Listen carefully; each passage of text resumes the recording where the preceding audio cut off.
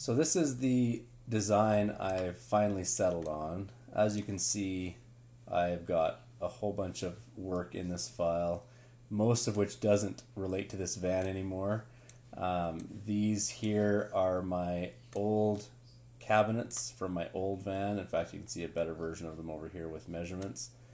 The fridge was in this pocket. This is where my 2 water jugs go. These are drawers now. My gas stove fits in this slot. These are the sections that go over the wheel well on each side to form the dinette. This is the lid. This is the table. Underneath those, there's a bunch of aluminum structure that allowed them to transform into a forward-facing seat for 3 people, a bed, and a dinette. Anyways, that's old news. This is the new news. So what I've done here, a few months in my old layout, I now know exactly what I do and don't want. Well, maybe not exactly. I have a better idea of what I do and don't want. What I've done is laid the fridge out at an angle, which unfortunately encroaches on the bed to a small degree, only about 3 inches by 4 inches this corner. So how I'm going to deal with that in this corner of the bed, I'm not too sure yet, but that's a problem for tomorrow, Eric. So if I rotate around here, you can kind of see the layout. I'm going with a rock and roll bed, but it's separated into 2 pieces so that one person can sit while another person sleeps. Another person can be sitting here while preparing to make use of the kitchen area a little bit better. These are going to be drawers, essentially to replace all of the drawers I have right now in my existing van. Up here will be my water. I've got a battery in there, but just ignore that. I was shuffling pieces around. I'm going to have my gray water and fresh water in this cabinet. This cabinet will be removable, so if I want to rotate this seat eventually, when I do find a swivel that's low profile enough, I can turn it around and use it for seating. The fridge will go here. The back of this cabinet will be open behind the seat, so I can tilt the seat forward and store things in here.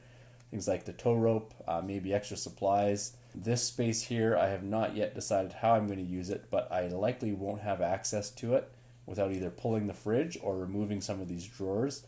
So it will probably be, I don't know. I have no idea what it's going to be. This cabinet here, you can see these go up to the roof. This portion will be a hanger for any clothes that I want to bring along that I'll have to hang. Do like to go to nice events, so I want to have a jacket and a decent pair of slacks, pants, or jeans to be able to wear. So I'll hang those up here. There's 39 inches from here down to there, which I measured my closet. 39 inches will give more than an inch of clearance on the bottom from any of the jackets I have, so it fits quite well.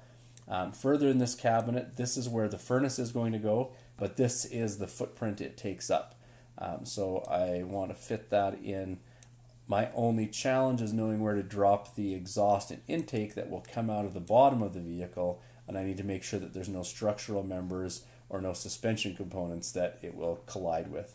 So this box will have to slide to make that work. Just so you know, each of these boxes here on the floor is a 3-inch square. That helps me when I'm visualizing what's going to go where and how much space it's going to take up. The rock and roll bed will also have headrests. Unfortunately, they don't come high enough to meet safety standards. I could probably just build them and be done with it. I'm not sure I'd ever get pulled over just because these were where they are. The height can't be seen through any of the windows. The windows have window tint on them. But what I'm likely going to do is break this part separate, have a rod that comes down the center that I can then extend it up. This is the minimum where the headrest can be to meet legal requirements in Canada, and I think they're same in the US. And this is the top. So if I make that extend, the length of this is about 3 inches, 3.5 inches long. So I can easily make that work. But right now I'm just going to leave it fixed for the time being, and I'll make that another problem for tomorrow, Eric. The bed frame portion extends when you lift up the front bar. I wish I could just grab it here, but they don't do animated graphics in SketchUp that I'm aware of. You pull this up, all of this then just stretches out. It's attached here and nowhere else. Inside, there's some structure I've added here that allows the seat bottoms to sit on this, which will take all of the structural weight of the person sitting along these bars. That way the hinges don't have to carry any significant amount of weight. This also stops when the person leans against the back. It keeps this from sliding around and makes everything a lot more secure. These will both be adjusted exactly to fit when I build the actual rock and roll bed. I'll tell you a little bit about the 1-inch bars you see here. They're referred to as 80-20. It's an extruded aluminum, and it's actually beautiful for this type of work because it's like Mechano but for adults. I'm using the second smallest size, which is the 10 series. It's exactly 1 inch. The ends all fasten together. It's actually a really slick unit, but it is not cheap.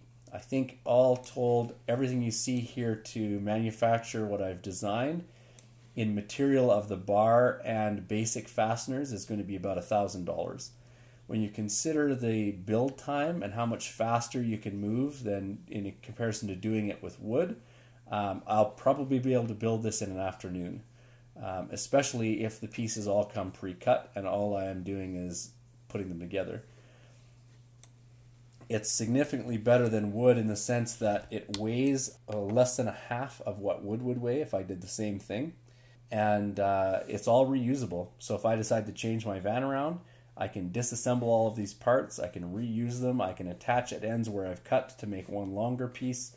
It's actually extremely handy in that sense. So this essentially is a tour of what my van will look like. Let me know what you think in the comments below. And if I'm doing this YouTube thing right, I think I'm supposed to tell you to thumbs up this video or something. So yeah, that too.